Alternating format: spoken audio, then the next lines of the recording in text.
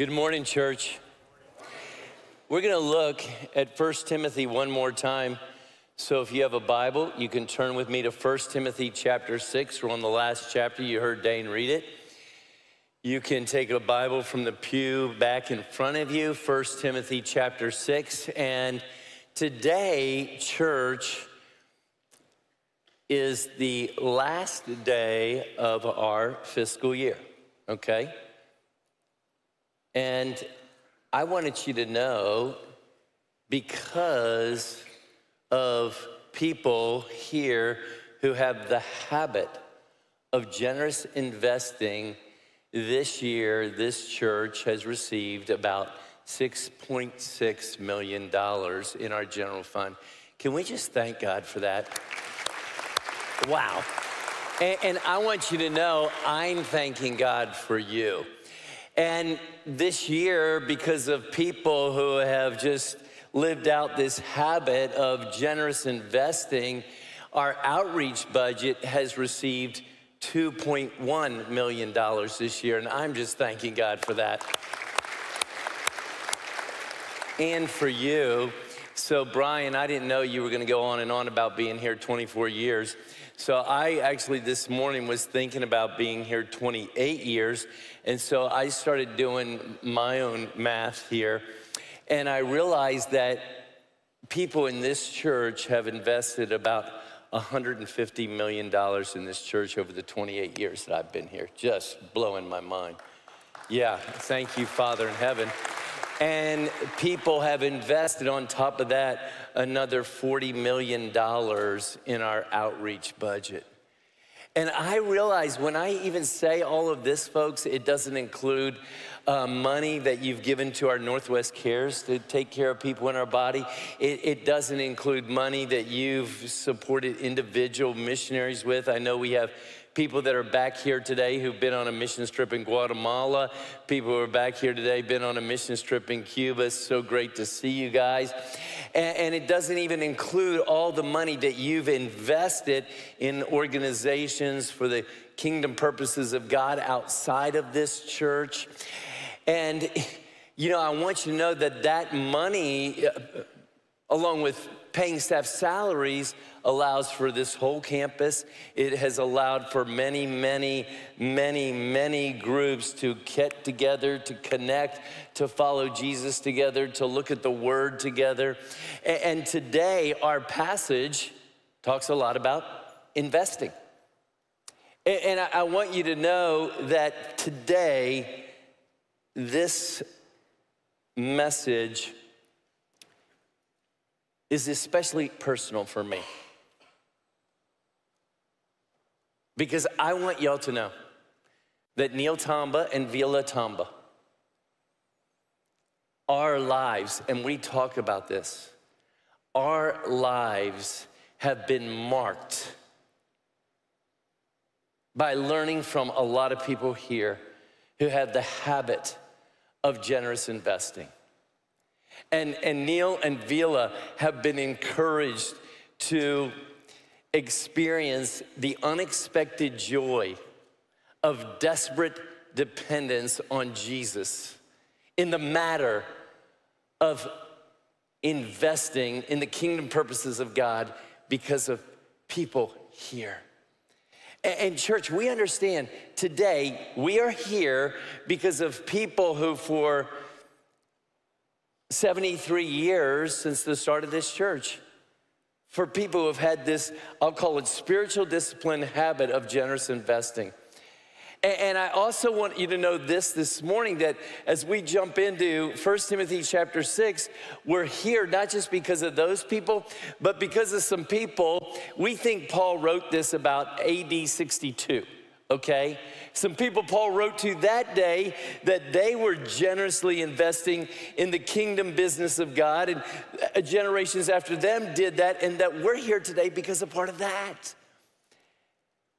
And the great news here, and why I wanted to share this with you, to say thank you to God and thank you to you, is today as we talk about money here,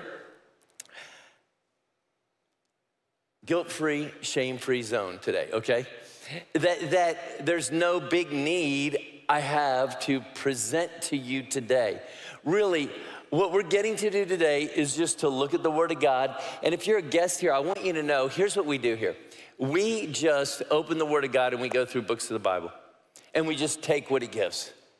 And the great thing this morning is we talk about this, what I really want for all of us today, that it would just feel like an invite into the unexpected joy of desperate dependence on Jesus in the matter of investing generously, okay, church? So here's what we're gonna do. We're gonna talk about three things because this is what the text brings to us today. We're gonna talk about the heart of unhealthy investments. Paul's gonna spend a bunch of time on this. We're gonna talk about the heart of healthy investments, and then I wanna talk about, as I've said, this habit of generous giving.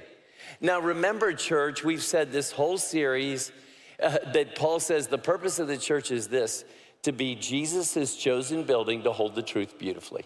Remember that? That the church actually matters to Jesus, and part of how we hold the truth beautifully is through the habit of generous investing. So let's start here. First, the heart of unhealthy investments, and I want you to see how Paul gets into a discussion about money, about power, about influence, about investing. So we're gonna start at verse 3, and he says, if anyone teaches a different doctrine and does not agree with the sound words of our Lord Jesus Christ and the teaching that accords with godliness. Now pause here. This is why I'm even using this word healthy and unhealthy. Right here it says sound words. You know that word there is hygiene. He says if anybody doesn't agree with the hygienic words of Jesus, we have a problem here. And again, I'll say this, it starts with leaders. Paul's gonna get into a discussion about money, starting with leaders and teachers and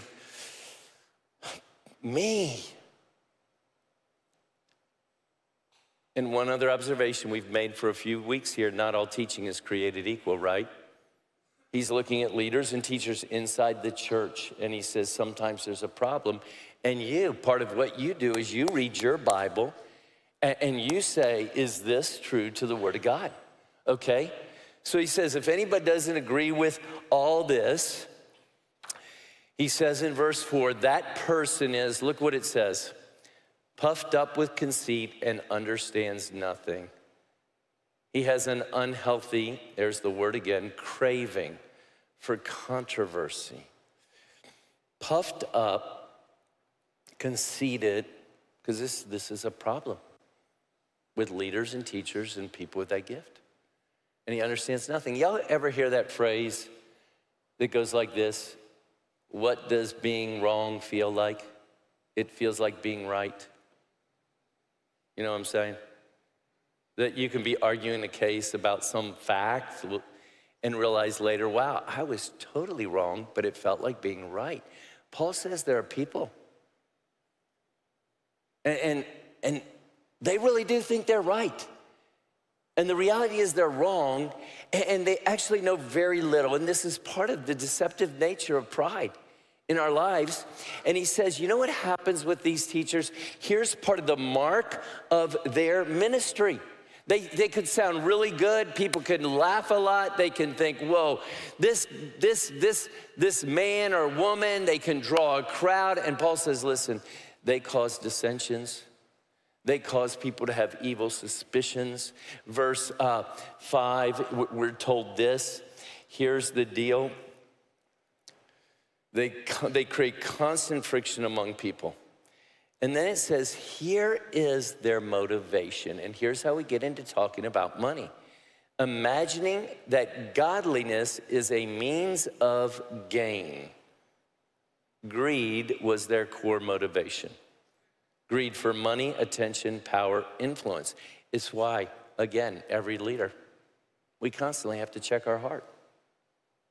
And it's from there, Paul's gonna start warning everybody, all of us, about the heart of unhealthy investments. So go to verse 9, where he says this: those who desire to get rich fall into temptation. Now, let me tell you, church, you know, I purposed today that I wasn't gonna do what I know I've done in the past that preachers love to do, is to tell some cheesy story about somebody who was working hard to get rich and lost their family, blah, blah, blah, blah, blah.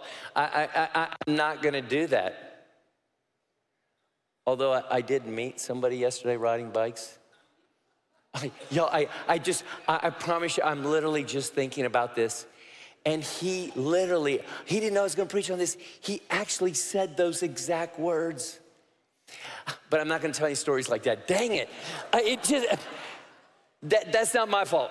Okay, they get rich, they fall into temptation and a snare, okay? Now, y'all, I'm not a hunter, okay? So I'll be honest, I didn't really know what a snare exactly was until I watched the series Alone. How many have watched the series Alone, okay? There's a lot of education there. You need to watch it. So they drop 10 people off all over an island in a really rough area, and it's cold, and they get 10 things, and they have to, whoever survives the longest gets a bucket full of money, okay? So here's what a snare is, at least on Alone. It's a wire. They make a little wire and a little loop, so then you got a hole here. They put it low to the ground, so when the bunny runs through, tightens up on its neck, you know, that's a snare. That's the exact image Paul uses when he says, those who want to get rich fall into temptation and a snare. They want to gain, but they got what? A snare. And then it says, and they fall into many foolish and harmful desires, which plunge men into ruin and destruction. The word plunge is actually you're drowning. And it's interesting that Paul feels the need to kind of press this. And I think because of this, nobody really thinks this is about them, do they? Let me ask you a question here. How many here want to win the lottery? Just be honest. How many here would like to win the lottery? I'm not saying, you don't have to admit if you bought a ticket or not. Just how many here would like to win the lottery? Now, I really want you to show your hands here. How many here have heard lots of crazy, crazy stories of people who won the lottery and totally destroyed their lives? Okay, everybody here. Now, put your hands down. Now, question. How many here would like to win the lottery? Okay, yes, me too. Yeah, because I really don't think it would happen to me. Now, let me say this, just by the way. Most of us here have won the lottery, right? When it comes to the life that we get to live. Verse 10, go there. For money is the root of all sorts of evil. You say, no, thank you, John Boynton. You're evaluating your teacher right now, right? For the love of money is the root of all sorts of evil. And some, by longing for it, have wandered away from the faith. Some, again, I don't think this is me. But here's what Paul says. It actually happens to people. They wander away from the faith and pierce themselves with many griefs. Do y'all know the word pierced is this? It's the bunny you caught in the snare on a spit being grilled in its own juices. That's literally the picture here Paul gives. If that's not enough, Paul takes some more jabs at the heart of unhealthy investments. Go to verse 17.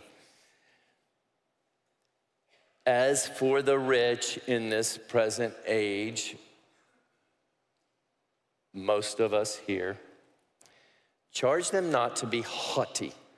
Y'all, the word there literally means to be high-minded. It's about having an air of superiority. That this happens all the time, right? That if you have a little more money than somebody else, you actually think you're better than them.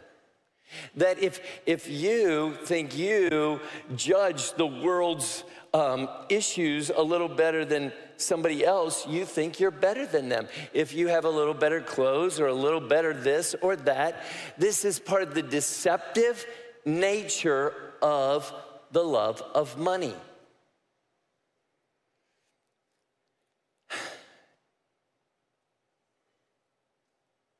First Corinthians 4:7. Yo, 1 Corinthians actually is a great book to read on a study on pride. And maybe we should do this sometime. But to this idea that I feel superior because of what I have, Paul says, what makes you different from anyone else? What do you have that you have not received? If you did receive it, why do you boast as though you did not? Hey, if you've got 2 arms and 2 legs and 2 eyes and 2 ears this morning, guess what? You had them because God gave them to you. And in fact, if you are able to have a really good job, there's something about the time, space, dimension, history that you were born in that you had no choice over, that God actually supernaturally ordained that from the beginning of time. That says something about the job you have and the wealth you have. Amen? And we only say this so we would fight this idea. Verse 17 also says, charge them not to be haughty, nor to set their hopes on the uncertainty of riches. Here's another part of the deceptive nature of wealth, is that we think possessions guarantee life and security. Now I know, again, I don't need to explain this. Apparently we just need to be reminded because it comes up so often in the scriptures. Proverbs 18:11, let me show you this one. The wealth of the rich is their fortified city. They imagine it an unscalable wall. You know, this is why, church, we all need to do a little Swedish death cleaning. How many here know what Swedish death cleaning is? You haven't read The Gentle Art of Swedish Death Cleaning? That's a book, and basically Swedish death cleaning. I learned this from my kids, you know, because they're looking at me getting old. It's basically this. You just start getting rid of your stuff now so your kids don't have to do it for you. That's a miserable job, right? And so my daughter, Natalie, loves to organize people, and so she comes over our house, and she's gonna work on me with my closet, right? So she pulls something out of my closet, and she does a Marie Kondo on me.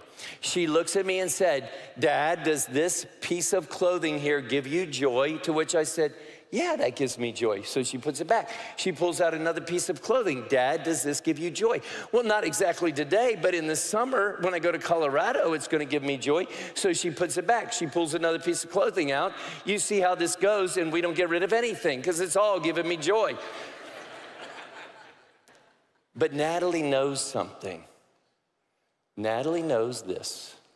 One day, I'm gonna die. If Jesus doesn't come back first. One day I'm gonna die. And you know what's gonna happen?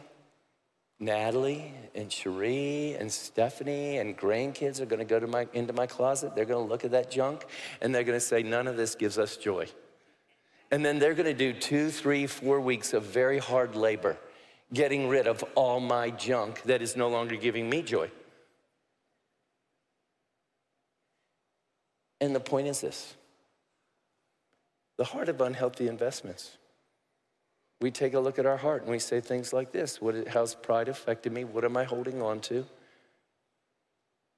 What do I really think is going on here? Where is my greatest joy? So let me go to the heart of healthy investments here. Verse 6, Paul says, godliness with contentment is great gain. The word contentment during those days was a word for sufficiency. I'm a sufficient person. Paul uses that word to talk about God, sufficiency. The idea of contentment, when Paul talks about it, is this. I have a confession in my life that goes like this. God, you alone are the source of all things. And God, ultimately, you alone provide what I need. And God, you alone are the one I am looking to to give me security and all those kinds of things. So Paul says in verse 7, for we brought nothing into the world, right, Texans? We came in naked, and we cannot take anything out of the world. Do your Swedish death cleaning. Don't make your kids do an estate sale, right?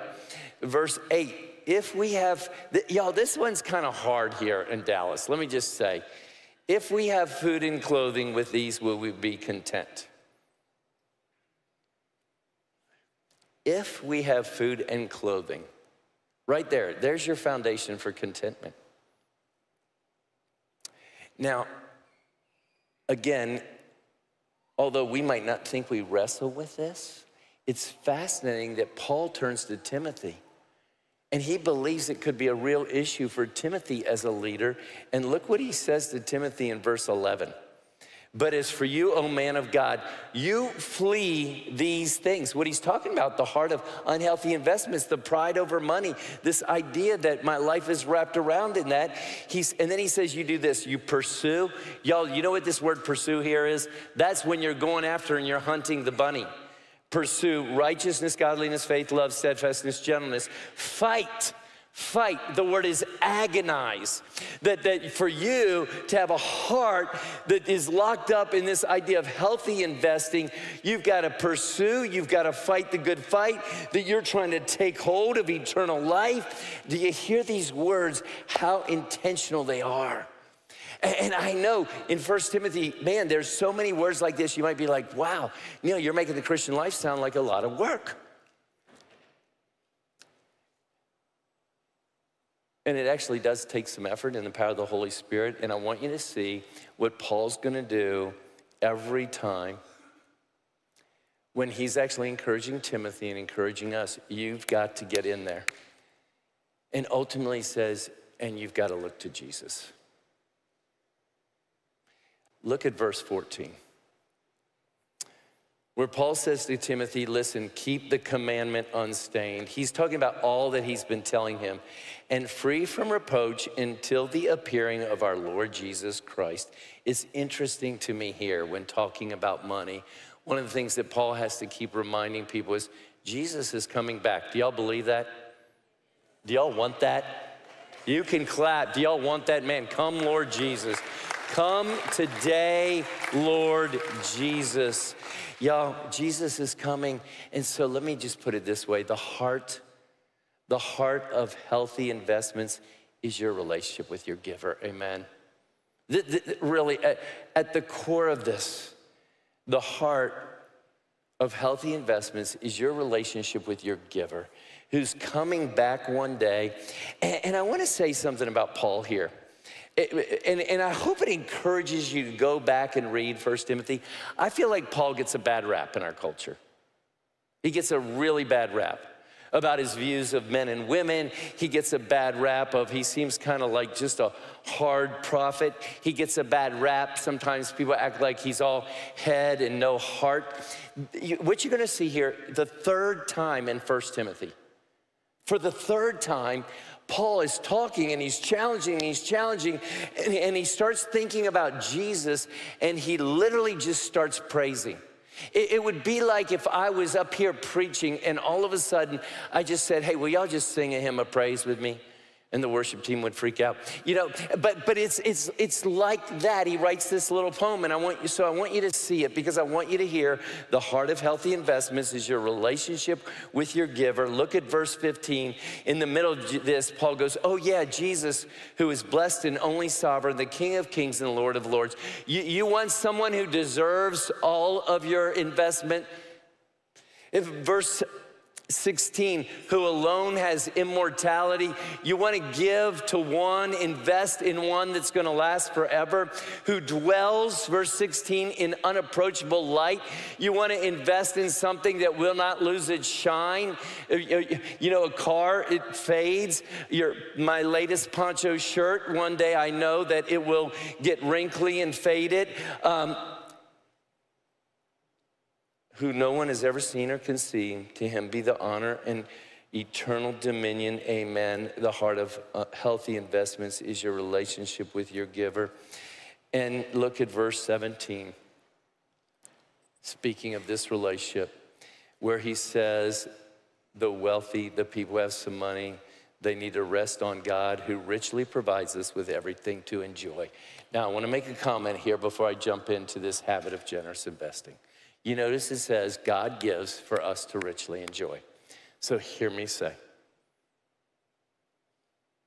no shame, no guilt, no big deal I'm asking you to give to today. In fact, what I really hope is that you go out and really enjoy your lunch today. You go spend some money and really enjoy your lunch. And you would really think about every bite you take. Oh yeah, this is from God. This is about my relationship with him, and you would enjoy it, okay? That's part of God's view of what he's given you. Now, I want to talk about and end with this idea, the habit of generous investing. If you go to verse 18, it says, they are to do good, to be rich in good works, to be generous and ready to share. Hey, let me tell y'all why I even say the word habit here. It wasn't just because I thought it was kind of cool to have H's, healthy and habit and all that. It's because there's actually 3 infinitives in the Greek there. They are present active infinitives. The idea is this: it's about an ongoing stance in life. It's about a habit. It's about even when I go enjoy my lunch today, that my eyes are open to the world around me and to the kingdom business of God. And I'm thinking about, how can I be rich in good works and be ready to share and invest in long-term stuff? And that I'm constantly thinking about, how am I gonna do this? Now, somebody here is gonna say today, so, okay, Neil, how much should I give, right? And so I just want to do a little aside and be really practical here. If you've been around church or even church people at all, you've heard this thing called a tithe, 10%. The idea comes from the Old Testament. It's actually maybe a good starting point. But hear me say, the heart of healthy investments is about your relationship with the giver. And for some people, that's a real possibility, and more, and some people it's not. But speaking of the heart, I want to tell you, in the New Testament, I think there's a greater idea that goes like this. Paul said in 2 Corinthians, he said, okay, just think of it this way. If you really want to have a habit of generous investing, he says this: he who sows sparingly will reap sparingly. He's talking about money here, okay? So if you don't want much return on your, what you doing with your stuff, just reap sparingly. And then he says this: and he who sows bountifully will reap bountifully. Like, if you want a big, big return in the kingdom business of God, then you do all that you can. That's the idea. And since the heart of generous investing is really coming out of a relationship with the giver, the next verse, in verse 7, he says this: each one must do what he's purposed in his heart, not grudgingly or under compulsion, for God loves a cheerful giver. This is why I even talk about unexpected joy here. This is not simply, if the preacher gives a message on investing, giving, on money, I feel a little guilty that day, I pull a 20 out of my pocket and drop it in the box in the back. You can do that, but somehow what Paul is saying, here's the New Testament idea of investing. I've thought about it. If I'm married, I've talked about it with my spouse. I've thought about it. We're planning for it. We're thinking about, whoa, if this is what we did last year, what could we do this year? Because we just want to have tons of joy and tons of return. That's the idea, okay?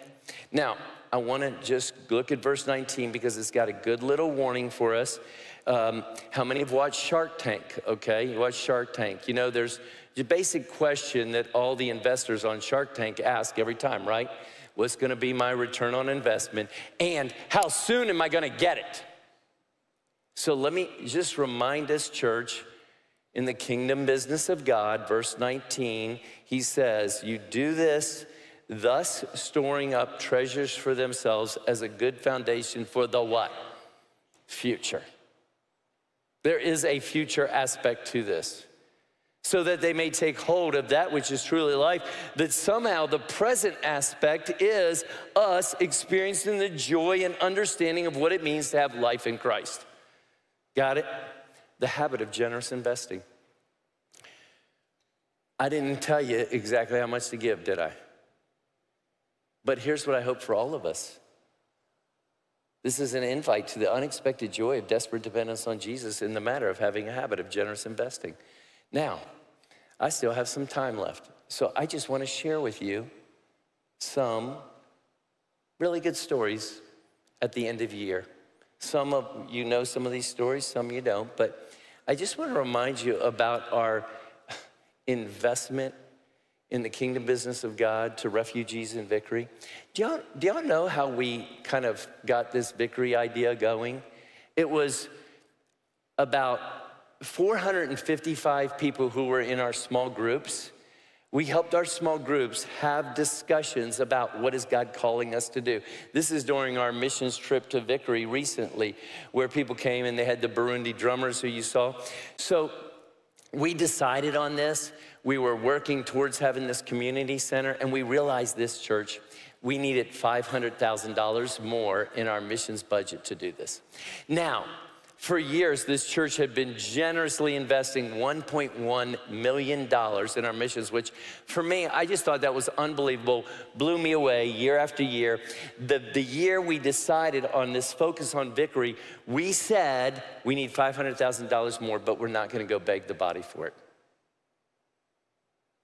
We're just gonna talk about it during our missions conference. And as a team, we said, we're not gonna say we need 500,000 more. We're just gonna tell people what we got last year, 1.1 million. That year, $1.6 million came in. God just affirming it. Y'all, here's a picture here of an Eritrean church that meets there. I've preached there. That's part of your generous investing. This next picture is a picture of our African Missionary Fellowship that you've heard of. These folks, unbelievable. This is part of that investing. Here's a picture of a Burmese church. Y'all, we've had about 4 Burmese churches that have met on this campus different times. I just want you to know what's happening with your generous investing. This is 2 years ago. There's me in the middle. I'm not Burmese, but that's me in the middle. And 2 years ago, this particular congregation went to East Dallas with the help of a brother here. They bought their first building. Pretty amazing, huh?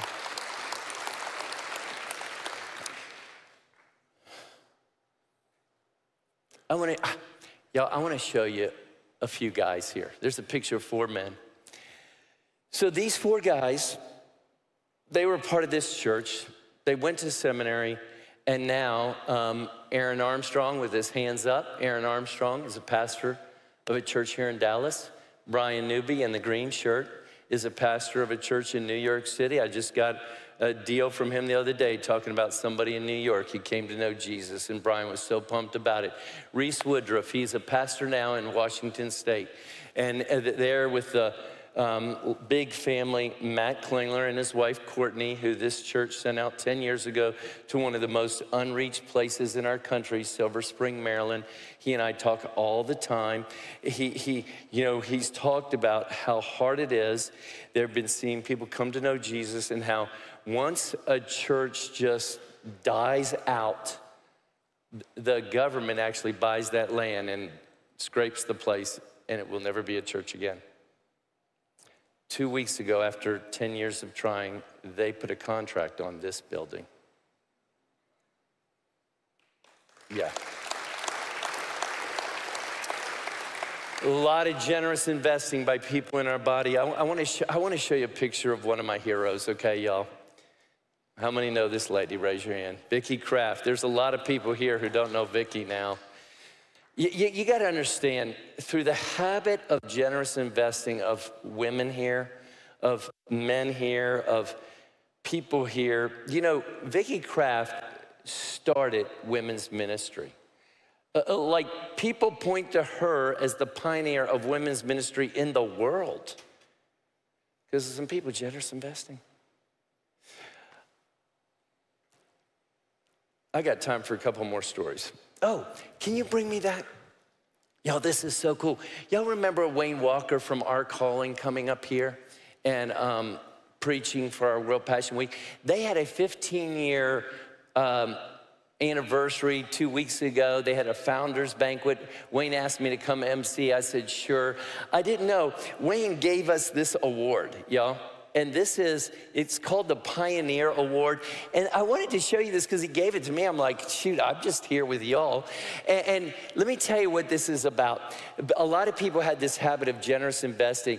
And we were doing homeless ministry with a guy named Rip Parker. We had these buildings out here, and we would use our kitchen because we have it because of the money you've invested.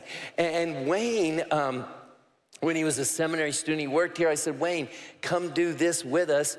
And Wayne, just in front of everybody, said, yeah, the reason there's Our Calling is because of Northwest Bible Church. Because of your generous investing. Amen, church?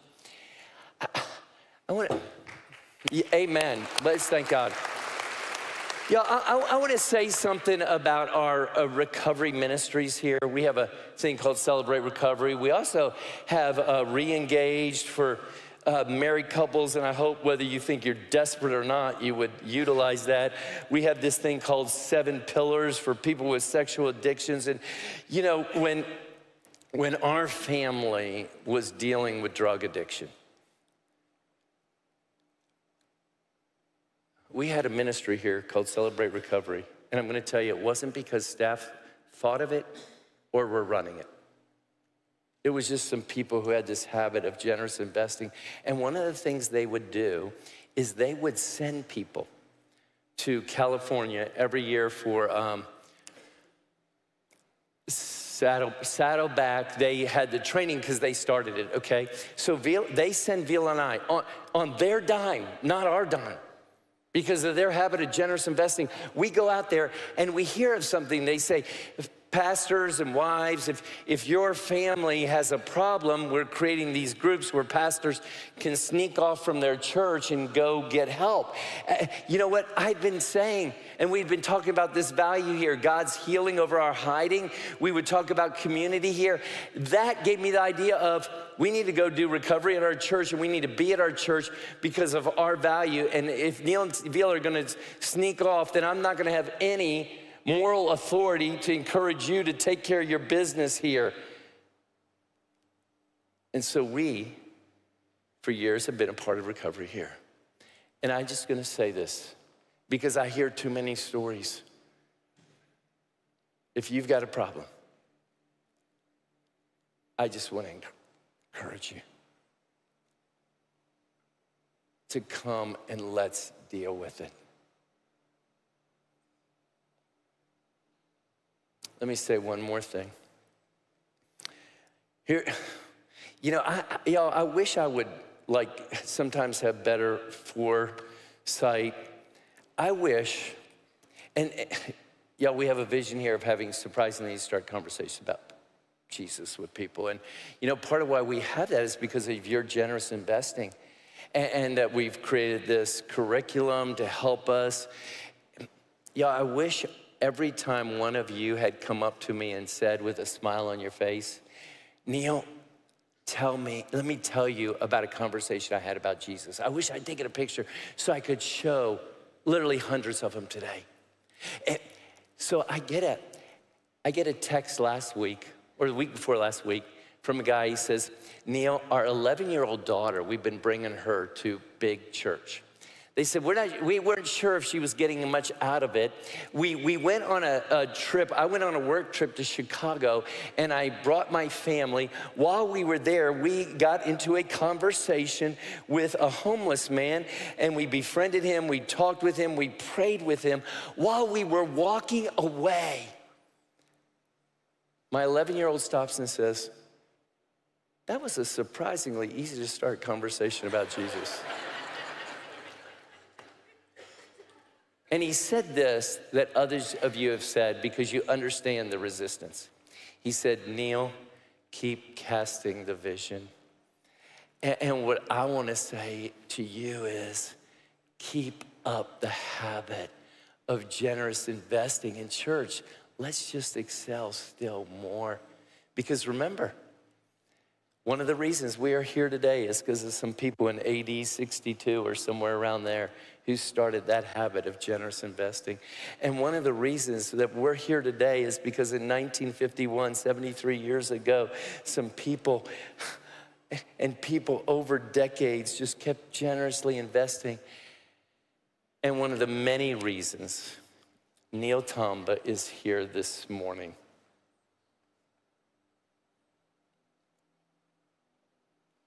is because of people here who say, I want to hold the truth beautifully.